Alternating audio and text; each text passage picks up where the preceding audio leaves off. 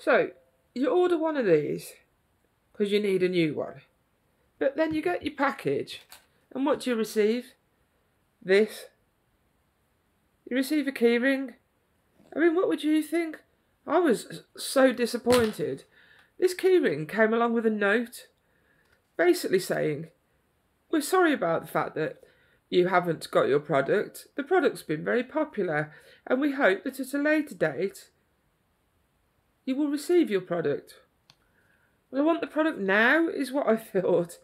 I mean, the disappointment is ridiculous. I've paid for a mobile phone.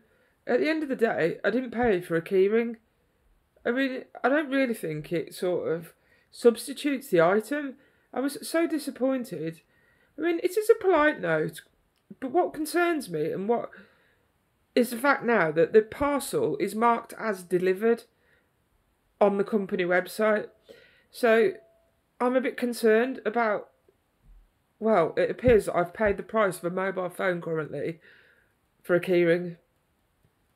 I just thought I'd share this with you because it's something to watch out for, really. Well, actually, how would you have known it would happen? But as I say, the note is polite. It does say I'll get my phone in the future and arrange the shipment of the product for me. But I wanted a phone sort of now, not in the future. But anyway, I'll stop moaning.